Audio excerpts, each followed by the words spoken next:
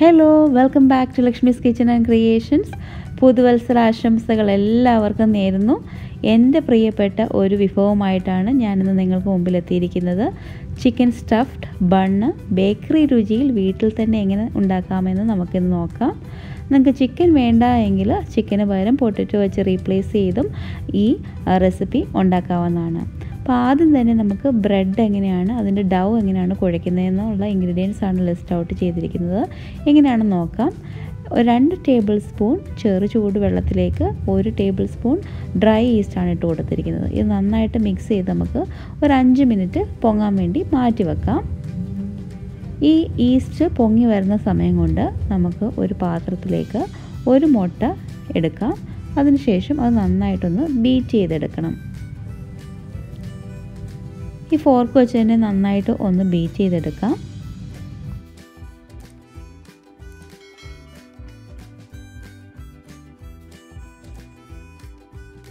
ഈ ബീറ്റ് ചെയ്ത് വെച്ചിരിക്കുന്ന മുട്ടയിലേക്ക് 1/2 കപ്പ് ചെറു ചൂടുള്ള പാൽ കൂടി ചേർത്ത് കൊടുക്കാം. ഫുൾ ഫാറ്റ് പാലാണ് ഞാനിവിടെ ഉപയോഗിക്കുന്നത്. 1/4 കപ്പ് പഞ്ചസാര. ഇനി 1/2 കപ്പ് ഓയിലാണ് വേണ്ടത്.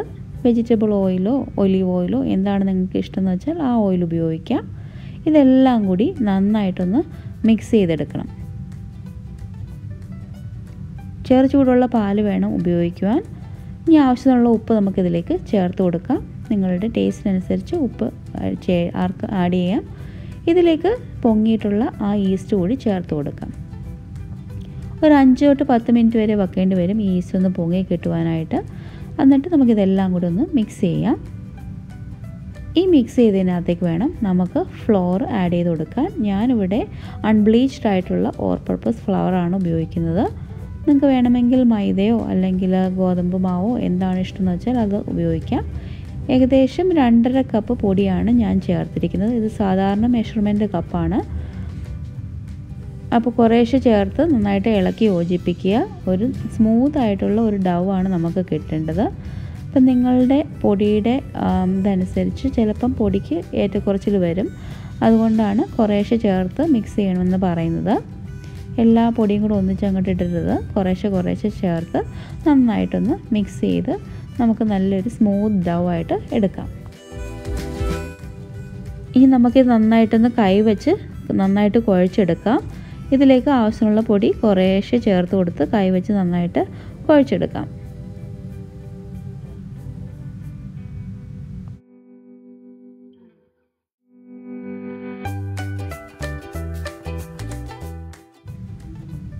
ഇപ്പം നമ്മുടെ മാവൊക്കെ നന്നായിട്ട് കുഴഞ്ഞു വന്നിട്ടുണ്ട്. ഇത് നമുക്ക് അടച്ച് നല്ലതായിട്ട് ചെറു ചൂടുള്ളൊരു സ്ഥലത്ത് വെക്കാം. ഇപ്പം തണുപ്പുള്ള രാജ്യങ്ങളിലൊക്കെ ആണെങ്കിൽ ഓവനിൽ ലൈറ്റ് ഇട്ട് നമുക്കിത് ഒരു 2-3 മണിക്കൂർ പൊങ്ങാൻ വേണ്ടി വെക്കാവുന്നതാണ്. മാവ് പൊങ്ങി വരുമ്പോഴത്തേക്ക് നമുക്ക് ചിക്കൻ ഫില്ലിംഗ് തയ്യാറാക്കാം. അതിനായിട്ടുള്ള ഇൻഗ്രീഡിയൻസ് ആണ് ഇവിടെ ലിസ്റ്റ് ഔട്ട് ചെയ്തിരിക്കുന്നത്. ചൂടായ പാത്രത്തിലേക്ക് 2 ടേബിൾ സ്പൂൺ എണ്ണ ഒഴിച്ച് കൊടുക്കാം. അതിലേക്ക് 1 കപ്പ് നന്നായിട്ട് കുഞ്ഞായിട്ട് മുറിച്ച് വെച്ചിരിക്കുന്ന ഓണിയൻ ചേർത്ത് കൊടുക്കാം. 1 കപ്പ് സവോളയാണ് ഞാനിവിടെ ചേർത്തിരിക്കുന്നത്. സവോള വഴണ്ടി കിട്ടുവാൻ നമുക്ക് ഉപ്പ് ചേർക്കാം.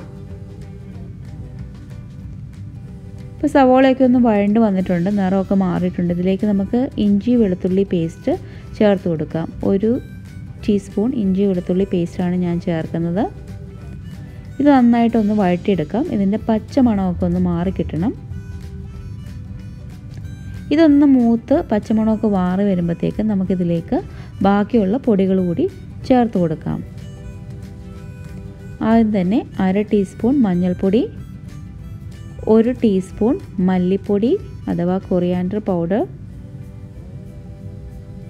1/2 ടീസ്പൂൺ ജീരകപ്പൊടി. ഇത് വറുത്ത് പൊടിച്ച് വച്ചിരിക്കുന്ന ജീരകപ്പൊടിയാണ്. 1/2 ടീസ്പൂൺ ഗരം മസാല. ഇനി വേണ്ടത് 1 ടീസ്പൂൺ മുളക് പൊടിയാണ്. എരിവനുസരിച്ച് നിങ്ങൾക്ക് മുളക് പൊടി കൂട്ടുകയും കുറയ്ക്കുകയൊക്കെ ചെയ്യാം. ഞാൻ സാധാരണ എരിവുള്ള മുളക് പൊടിയാണ് ഇവിടെ ഉപയോഗിച്ചിരിക്കുന്നത്. ഇതെല്ലാം കൂടി നന്നായിട്ട് മിക്സ് ചെയ്ത് ഇതിൻ്റെ പച്ചമണമൊക്കെ മാറുന്നിടം വരെ ഒന്ന് നമുക്ക് വഴറ്റിയെടുക്കാം. ഇതിലേക്ക് ചോപ്പ് ചെയ്ത് വെച്ചിരിക്കുന്ന കറി ലീവ്സ് കൂടി ചേർത്തിട്ടാണ് ഞാൻ വഴറ്റിയെടുക്കുന്നത്. ഇതിൻ്റെ പച്ചപ്പൊക്കെ ഒന്ന് മാറി വരണം. അതുവരെ നമുക്ക് ഇതൊന്ന് ലോ ഫ്ലെയിമിലിട്ട് വഴട്ടാം. അപ്പോൾ പച്ചപ്പൊക്കെ മാറിയിട്ടുണ്ട്. ഇതിലേക്ക് നമുക്ക് 1/2 കപ്പ് നന്നായിട്ട് ഗ്രേറ്റ് ചെയ്ത് വെച്ചിരിക്കുന്ന ക്യാരറ്റും അതുപോലെ ബീൻസും നന്നായിട്ട് പൊടിയായിട്ട് അരിഞ്ഞതാണ് അതുകൂടി ചേർത്ത് കൊടുക്കാം. നിങ്ങൾക്ക് ഇഷ്ടമുള്ള വെജിറ്റബിൾസ് ഇടാം കേട്ടോ. ഇപ്പം നിങ്ങൾക്ക് ചിക്കൻ ഇഷ്ടമില്ല എങ്കിൽ അതിന് പകരം പൊട്ടറ്റോസ് ഇടാം, അതുപോലെ തന്നെ ക്യാബേജ് വേണമെങ്കിൽ ഇടാം.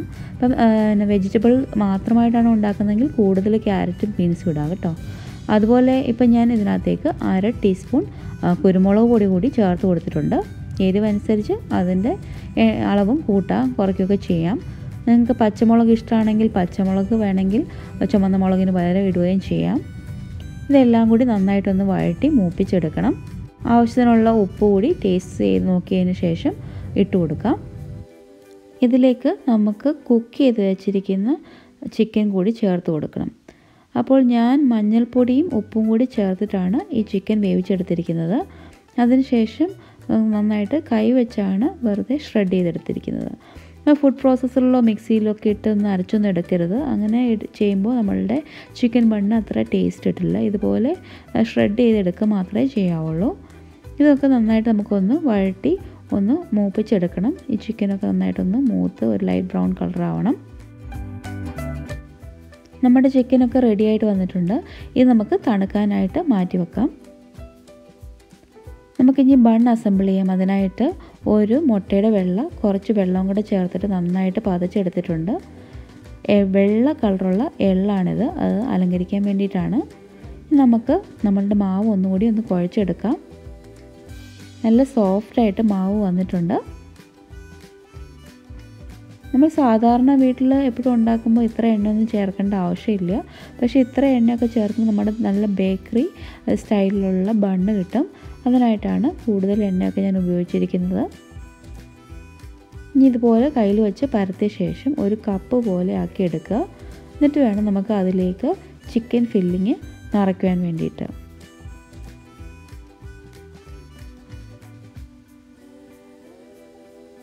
ഒന്നോ രണ്ടോ ടേബിൾ സ്പൂൺ ചിക്കൻ ഫില്ലിങ് നമുക്ക് ഇതിനകത്തോട്ട് വച്ച് കൊടുക്കാം. നന്നായിട്ട് തണുത്ത ശേഷമാണ് ഫില്ലിങ് നമ്മൾ ഇതിലേക്ക് നിറയ്ക്കുന്നത്. ഇനി നമുക്കിത് നന്നായിട്ട് ബണ്ണ് പോലെ ഉരുട്ടിയെടുക്കണം.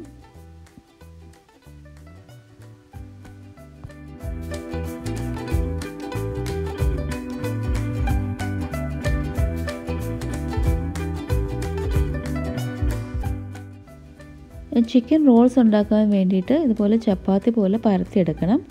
അതിനുശേഷം അതിലേക്ക് നമുക്ക് ചിക്കൻ ഫില്ലിങ് വച്ച് കൊടുക്കണം. 1-2 ടേബിൾ സ്പൂൺ ഫില്ലിങ് വെച്ച് കൊടുക്കാം. എന്നിട്ട് ഇതുപോലെ ഒന്ന് റോൾ ചെയ്തെടുക്കുക. എന്നിട്ട് ഇതുപോലെ സ്ലിറ്റ് ഇട്ട് കൊടുക്കാം. ഇനി നമുക്കിതൊന്ന് റോൾ ചെയ്തെടുക്കണം. അപ്പോൾ ഒരു ചിക്കൻ റോളിൻ്റെ രീതിയിലുള്ള ആകൃതിയിൽ നമുക്ക് ഉണ്ടാക്കിയെടുക്കാം. ഇനി ഇതുപോലെ നമുക്ക് ബാക്കിയുള്ള മാവ് കൂടി ചെയ്തെടുക്കാം. ഇവിടെ 9 ഇതാണ് വന്നിരിക്കുന്നത്. അതായത് 4 നമ്മളുടെ ചിക്കൻ റോൾസും അതുപോലെ 5 ചിക്കൻ ബൺസും ആണ്. ഇതിലേക്ക് ഞാൻ എഗ് വാഷ് തേച്ച് കൊടുക്കുകയാണ്. എഗ് വാഷ് തേച്ചതിന് ശേഷം നമുക്ക് കുറച്ച് വെള്ള എള്ള് കൂടി ഇതിൻ്റെ മുകളിൽ വിതറി കൊടുക്കാം. ഇനി നമ്മളുടെ ബൺ നമുക്ക് 350 ഡിഗ്രി ഫാരൻഹീറ്റിൽ 15-20 മിനിറ്റ് വരെ ബേക്ക് ചെയ്തെടുക്കാം. ഓവൻ ഇല്ല എങ്കിൽ നമുക്ക് കുക്കറിനകത്ത് ഇഡ്ഡലിത്തട്ട് വെച്ചിട്ട് 20 മിനിറ്റ് കൊണ്ട് സ്റ്റൗ ടോപ്പിൽ ബേക്ക് ചെയ്തെടുക്കാം. ചിക്കൻ സ്റ്റഫ് ബണ്ണും അതുപോലെ റോൾസ് എല്ലാം റെഡി ആയിട്ടുണ്ട്. എല്ലാവരും ഈ റെസിപ്പി തീർച്ചയായിട്ടും ട്രൈ ചെയ്ത് നോക്കുക. എല്ലാവർക്കും ഇഷ്ടപ്പെടുമെന്ന് എനിക്ക് ഉറപ്പുണ്ട്. അപ്പോൾ അടുത്ത പ്രാവശ്യം പുതിയൊരു റെസിപ്പിയുമായിട്ട് വരുന്നിടം വരെ എല്ലാവരും എന്നത്തെയും പോലെ stay positive and be happy. Thank you for watching my channel and thank you for your support. ഇതുവരെ സബ്സ്ക്രൈബ് ചെയ്യാത്തവരുണ്ടെങ്കിൽ താഴെ കാണുന്ന ചുവന്ന സബ്സ്ക്രൈബ് ബട്ടൺ ഞെക്കി സബ്സ്ക്രൈബ് ചെയ്യുക. Thank you.